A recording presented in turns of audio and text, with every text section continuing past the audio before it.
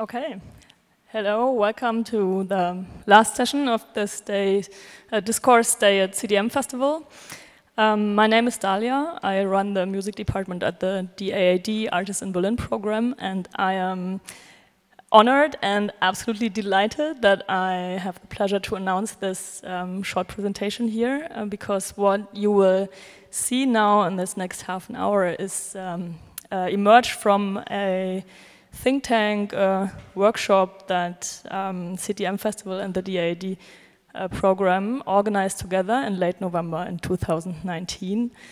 We invited about 20 international artists, researchers, developers who are engaging with artificial intelligence and machine learning, and just basically locked them for 2 days in our gallery with no public intervention, no public presentation, just to let them exchange and think and reflect on artificial intelligence without any pressure to generate any output.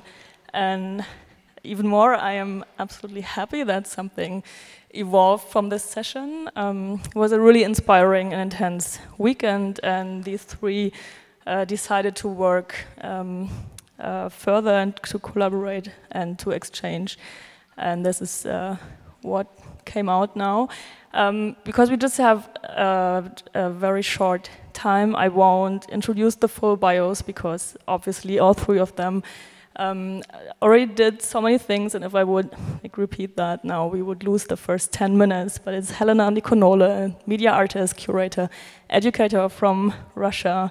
Wesley Goatley, also a researcher and media artist. And I want to add that he will play live tomorrow evening at Berghain, so you shouldn't miss that one. And Donnarumma, also a media artist and researcher and a long-standing contributor to CTM Festival. Welcome, and I'm excited what we will hear now.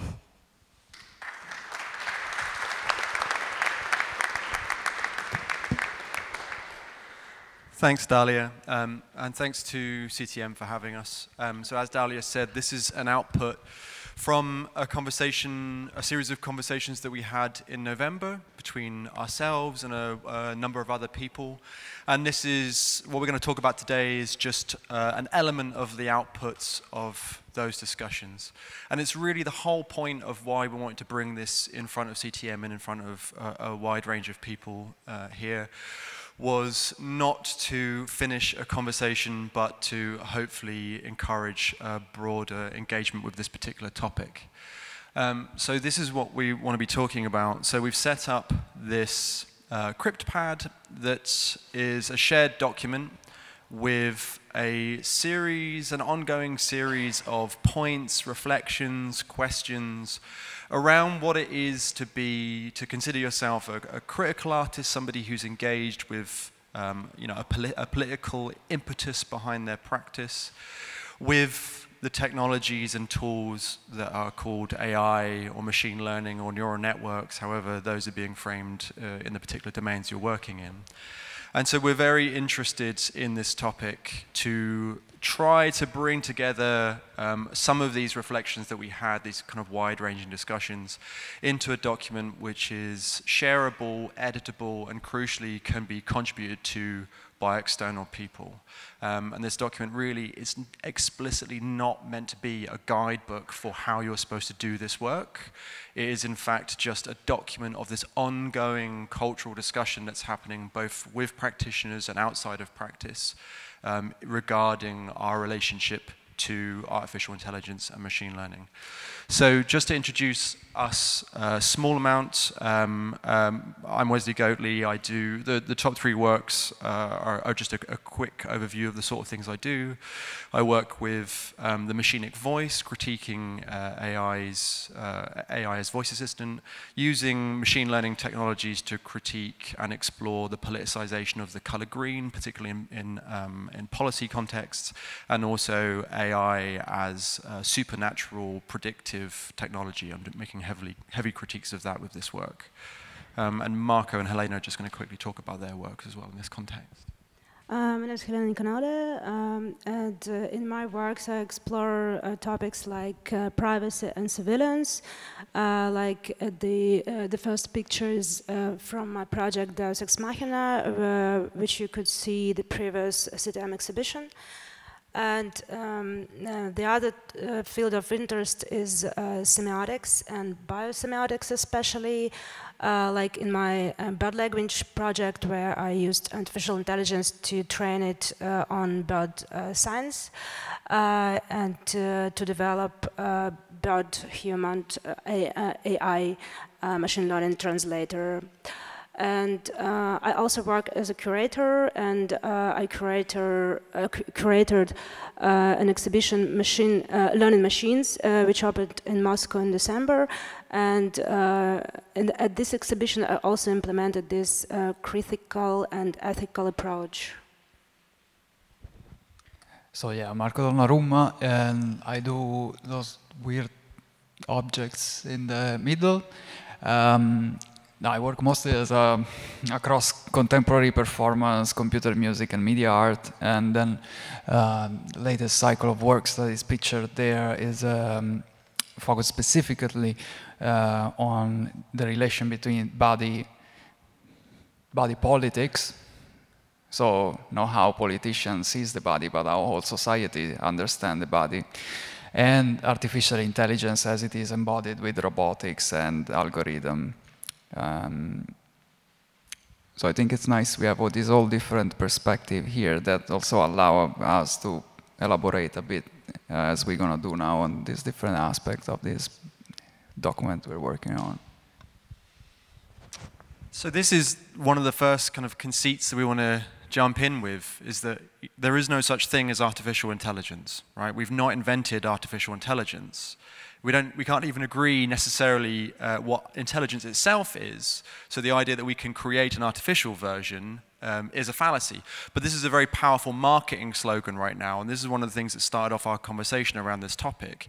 And this is why us as practitioners feel an impetus in this space, is because when you make work, when you contribute to ongoing cultural discourses, as you do when you produce things and put them out in the world, you kind of have an opportunity to either reinforce a discourse that already exists, particularly, and sometimes you don't want to do that when that discourse is enacted by people in positions of power that you would rather critique rather than support. But you also have the opportunity to push back and introduce new discourses that challenge the existing hegemonic views and instead presents new ways of doing it. This might be one of the definitions of how some people feel about critical art as a practice in general. So what we're going to do is just pick out a few topics that are already in the document that we've been putting together, just to give you a little taster, really, of the sort of approaches we're thinking about and the topics we're kind of engaged in this from our different disciplinary perspectives. And this is very much a document that comes from multiple situated views. We are different practitioners, we have different perspectives, and we relish that, and we're not trying to make, again, a homogenized, codified manifesto of what you should do. We're instead trying to document this ongoing discourse. So you want to start us off, Helena? Yes, and these technologies, actually, they are highly resource intensive, so they're developed by tech companies and scientific institutes which are sponsored by states. And many states, as we know, develop their own national AI strategies. And if we talk about big tech companies, this is kind of obvious because they're driven by money and like practical reasons. But if you talk about scientific research, maybe it's not so obvious sometimes, because scientists, they do believe that they're doing research for the benefits of humanity in many cases. And but for me, the main difference between artistic and scientific approach, that artists should be, from my point of view, artists should be critical. Because let me make an example from my educational practice. I teach in technical university, and I teach this course, neural networks in arts for computer scientists. And when I showed my students this project, the normalizing machine, basically in this project, artists, they created this machine learning model, and they invited visitors of the show to choose between two pictures of people who is more normal. And then people, that basically they were collecting the data set to train the model, and then this model could decide how normal person is. And for my students, when I show this project for the first time, for them, like, there is no question, because they say, it's obvious. If we have some data set, we can create some model. If we have this model, then we can decide who is normal and who is not. And this is like from computer science community. For them, there's no problem. And then it was the starting point for this big conversation about ethics. And we started to talk that basically it's like fascism using machine learning. And we started this big conversation on what is the difference between art and science, and why artists should be critical, and maybe scientists also should implement this ethical part in their view. So there is this point of being critical that maybe we can elaborate a little bit. So why an artist should be critical? Helena already started pointing us towards a possible motivation. I'm gonna reinforce that by saying I think it's no big surprise anymore to say today that we live in a regime, you know, it may be a different regime from what is in China or in the US, but Europe has also its own very peculiar regime that it's based on information technology and our data and so on. You all know this, you know, Brexit and how people is shifting their opinion based on how they interact with algorithms online and so on. So it's quite simple. Artists are among the very few categories who have the freedom, I prefer the term responsibility, to push the boundaries of regimes or the border of practices or the ongoing limits of what a technology is supposed to be doing. So being an artist today, living in such a regime and being uncritical, using these tools such as artificial intelligence, machine learning, it's just a lose situation. There is nothing to gain from it. And it becomes even more problematic when, as an artist, one may use tools that are out there, that are produced by corporations, and use these tools in an unreflective, non-reflective, uncritical way, just reinforce that regime by reinforcing the supposed usage of a particular tool. So the problem that Helena has highlighted, for instance, with data sets, it's very similar with the libraries that Google is providing for all their deep learning and Magenta for music and all this kind of stuff. So the TensorFlow library has been documented. It's being used also in drone warfare territories. And you know, you're going to say, okay, but also the computer you're using now, it's being used for war. Yes, and you can in fact use a computer to do these kind of things and to counter that kind of regime of information and of practices. So you can do the same with the code. If you don't do it, you're just helping them out. That's very simple. And I think what pushes us to be here today doing this, it's a very specific political, socio-political situation that we're living in. Which also include the environment in between. That's another big topic. But it is certainly a time to be speaking and taking a stand. Yeah, and just to build on that slightly, this is one of the points lifted directly from the document, which is about looking at how important our language that we're using to describe these things are. And this kind of gets at what Marco's talking about here, where when so often, and we as artists can be guilty of this as well as people as kind of larger corporations or government bodies or military bodies can be, of imbuing these technologies with more capacities than they actually have through the language we use to describe them. When a GitHub extracted a bunch of code is described as being, say, an author of an artwork, or as described as thinking, learning, seeing, knowing. These are all metaphorical terms, because obviously we know that these systems don't actually know, but neither do they think nor see in a technical sense. And to kind of critique that kind of easy use of that language is an important step, because when we describe what we do and the tools that we use using that language, we're actually reinforcing the authority that these tools have out in the world. Some examples of that authority is when people build tools at very high levels and distribute them similarly at very high levels that claim to be able to do things like tell what ethnicity you are based on a picture of your face, tell what sexual orientation you are based on a picture of your face, extract whether or not you're a Muslim, for example, based on a picture of your face. The faith that those technologies can do these almost supernatural feats is partially wrapped up in this language, the language that imbues them with a form of power which they do not have. And so starting to pull back from using that language and being more critical about how we describe both our tools and our artworks and what's produced through it, I think can be seen as a critical act. I think specifically this is important because at the moment when the ongoing discussion around AI is getting kind of leached onto by arts organizations and wider cultural spaces. A friend of mine was joking yesterday about how he's a visual artist, and he said, this year I'm going to bolt the word AI onto my artwork so I can make a lot more money in 2020, which I think a lot of people can identify with.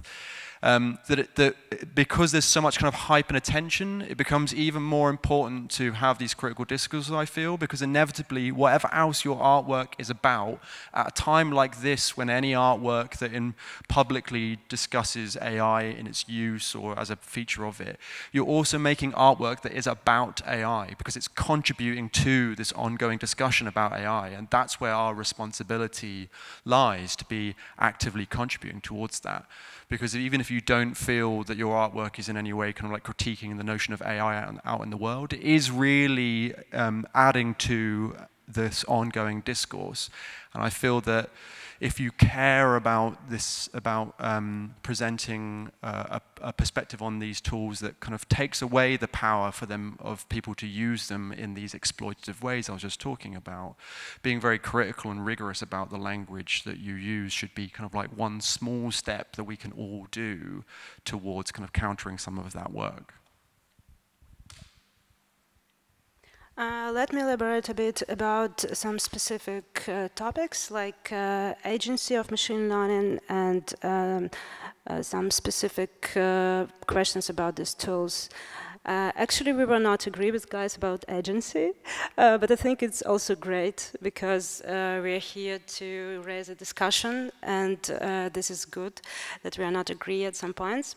And for me, this is really important to emphasize that machine learning has some specific nature, or let's call it agency, because it also, when we use it, it also kind of influence on us. So, and for me, this is also important point.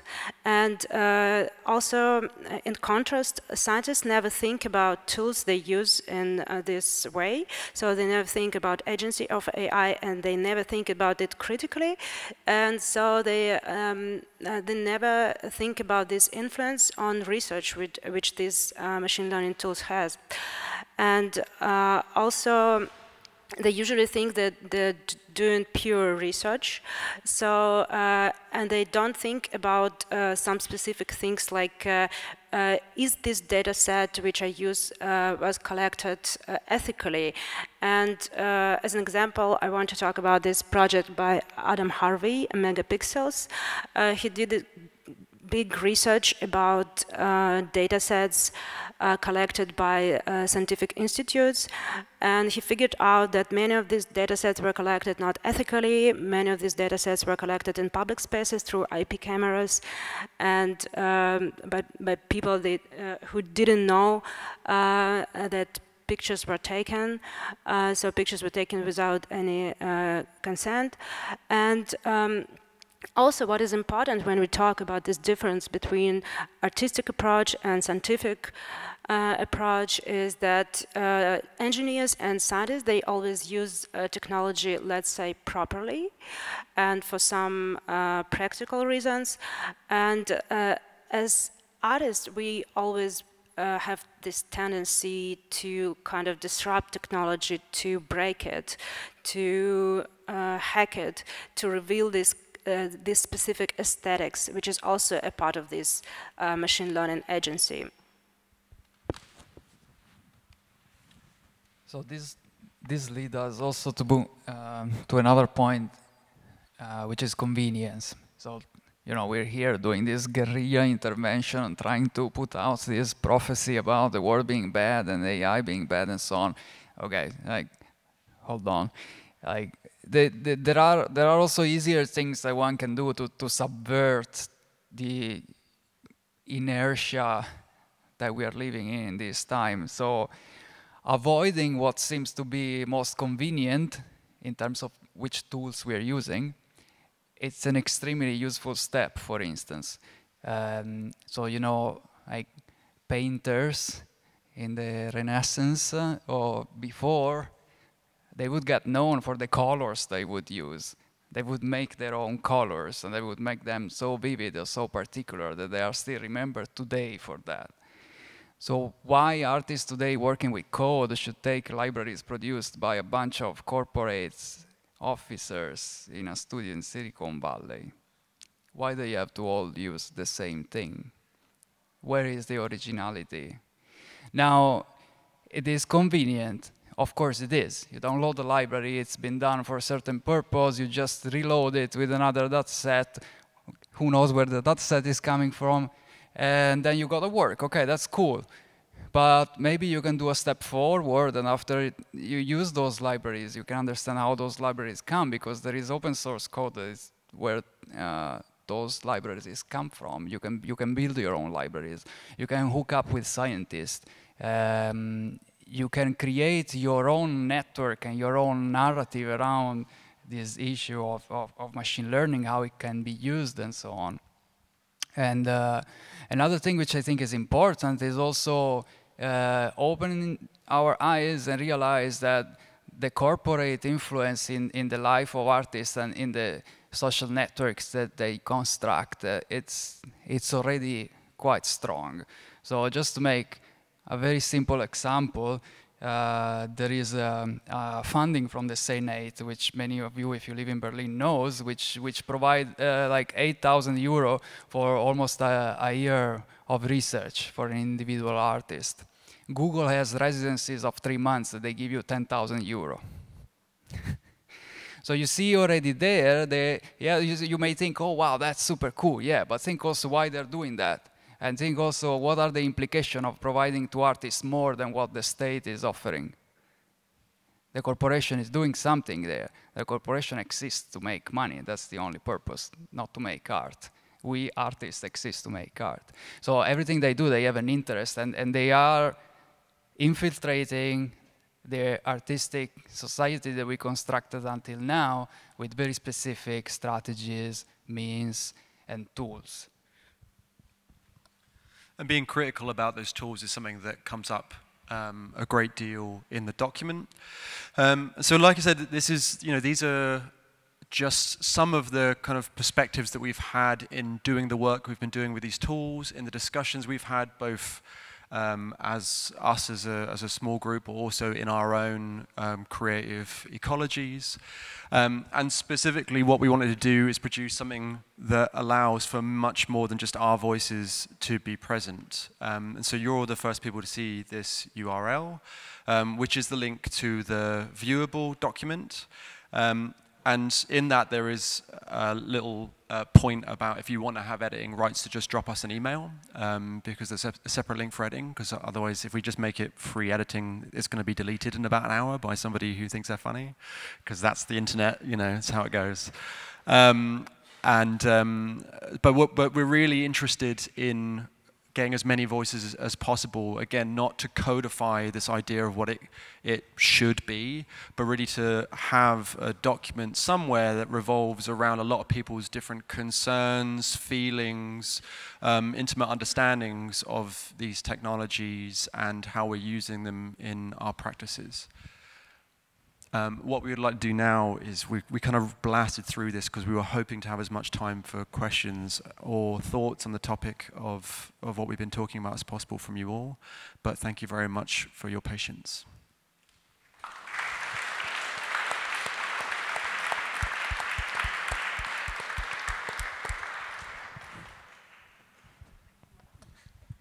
Okay, thank you so much for this presentation and also for opening the document for everyone. I think that's an important step, and I'm really curious what will emerge from that.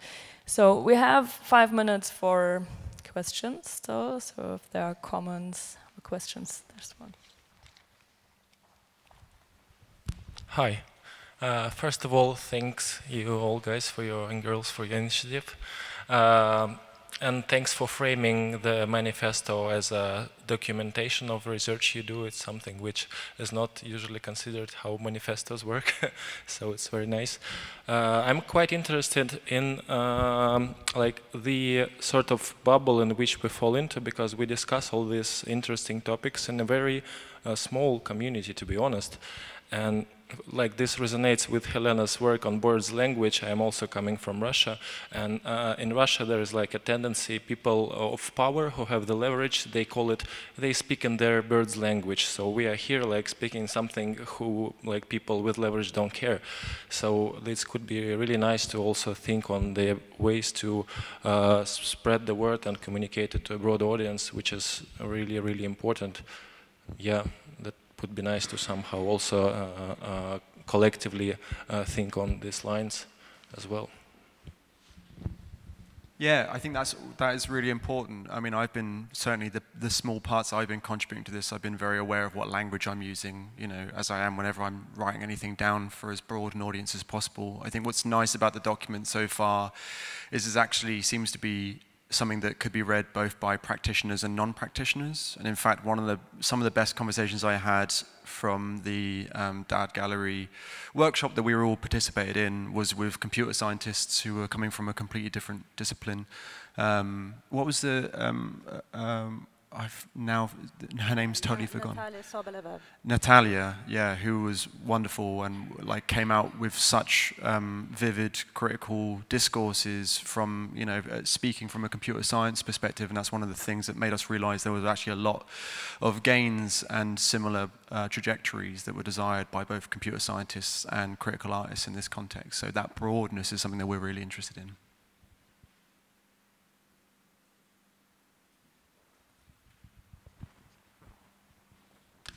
Hi, thank you for your talk. I think that you framed the most important things about AI pretty well, but I would like to critique a bit and also maybe ask you something. You said that scientists and researchers are actually on the evil side of this, but I would say that actually there's a rising wave in academia, but also in people working in companies. For example, Google employees rising against Google doing warfare or collaborating with ICE in the US. At the moment, for example, there's a really important conference in Barcelona, Fairness, Accountability and Transparency, where actually computer scientists and social scientists work together, you know, to kind of investigate and be critical about AI. And I think that it's really important, especially nowadays, to be very inter and multidisciplinary. So we kind of all get out of our own circles. So both artists, computer scientists, social scientists, but yeah, also engineers working at companies can actually maybe do something together. And I really like that you are opening this document. So I think you can actually hear different voices. So. Thank you. Thanks. Well, actually, I didn't say that scientists on the evil side. I just made some example, but many scientists with whom I work on my project, they are really super aware about things we talked. So it's like not about all scientists, but many of them, they didn't think about topics. So I think there are some communities which are interested to collaborate with artists. Maybe it's some specific people. Yeah, I wanted to say, I mean, you surely got a point there. One of the main aim of what we're doing with this document and this talk is to speak to artists, specifically. Because, at least for us personally, there is a huge lack of reflection on the usage of these tools from artists, curators, like a lot of us. And so we're doing it for our community, if you want. On the other hand, I agree with you that there is a rising interest in the ethics of AI in general, from scientists, from workers at corporations and so on. But that also has a very weird history. So you maybe know that the director of the MIT that was now involved with the Jeffrey Epstein stuff. So he's the one who actually started the AI ethics in the academia, one of those that started it, and he started it for a very specific interest. Now I'm not going to get into the detail, and I don't want to say that the whole academic field of AI ethics is bad. That's not true. That's not what I meant. There are very good researchers in there, especially among feminist studies of AI ethics. Those are the ones that are really nailing it. Just wanted to say we need to be careful in all kind of discipline to keep our eyes open where things are coming from and why they are coming from a specific place. And then, you know, if we open the eyes together, then we can see much better than also seeing alone.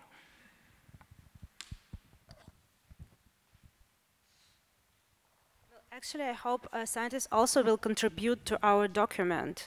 That's the point. Do you think that there will be a point in time when we as a society have achieved a certain threshold of AI literacy so that we can actually handle to make art with AI, not about AI? So like a threshold when we as humans are done with exploring the possibilities, or is it because AI has a very specific nature that this point or this threshold will never be reached? I think much like any creative medium, I don't see that AI is a particularly radically different creative medium than many others we already have. If you look at the history of computational creativity, for example, a lot of AI art now is just what was being done with Markov chains in the 90s anyway. But I mean, what we do culturally is at least in a lot of places in the West, I would say, tend to just recycle and revisit in these kind of like chunks of time, come back to certain forms and kind of like revisit them through new historical lenses. And that, for me, there'll be a point where no one's interested in talking about AI art, right? Because they'll go, well, I've just seen it all. It's a bunch of GANs saying, oh, look what the AI sees. The AI's made this, blah, blah, blah, blah, blah. Everyone will be bored and they'll do something else. And then that will hopefully give a vacuum of space for the people who actually, you know, kind of want to do this work without this kind of intense lens on it and just want to be playing around with tools, because that's what humans do really well, is to play around with tools. I'm hoping that that moment will come when actually, like, we don't have to talk about it in such explicit terms.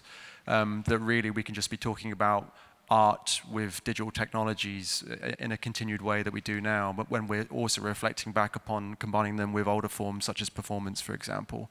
So I think that, yeah, hopefully there will be a point where we're just kind of bored, you know, but also by that point I also hope there is a wide range of very rigorous critical engagements with these tools. And again, that's what we're hoping to contribute to at what might be seen as a relatively early stage in this current hype bubble of AI. This actually is another good point. It makes me think of something we didn't mention here, but that emerged during the workshop that we had at DAAD about historicity, or like the history also of machine learning, that unless you're working with it since 10 years, or you're just jumping into it, it may be difficult to find out. But that's also very important. Why? All this technology they call deep learning is essentially various type of neural networks techniques that were invented in the 60s, even before some of them. But when they were invented, they were used for a bit, but then people realized they were pretty much useless because they needed lots of computational resource and a ridiculous amount of data that at the time was just stupid to think about. And what happened now, flash forward, is that because all these corporations has made so much money and so much data out of our lives, they have the computational force and the amount of data to use this particular technique of machine learning. And that's why then we have TensorFlow everywhere, hallucinatory dreaming machine everywhere. Like, that's because Google uses that algorithm because it's the most efficient for them to make their business. I think it's outrageous. You know, like there are so many different ways of doing machine learning. I work with machine learning for robotics. You know, it's a completely different world. There's so few people doing that, and all of us work with different algorithms in different ways. And there is literally hundreds and hundreds of ways of using machine learning. Which, to come back to your question, I don't think we reached any threshold. We are just looking at the surface from underwater, where everybody, all the corporations are above and throwing on stuff on us. We're really nowhere. We're just taking the stuff that is coming, and that's another purpose of this. Is like, you know, we are artists. Are we creative enough to find other way of using machine learning? More creative, more useful, more interesting, playful. Yeah, thank you so much. This is definitely a conversation that has to be continued and deepened, and it will be continued in the following panel. So thank you at this point for presenting this outcome. And we will only have a very quick changeover of 5 minutes, so don't run away too far, so you don't miss the next panel. Thank you again.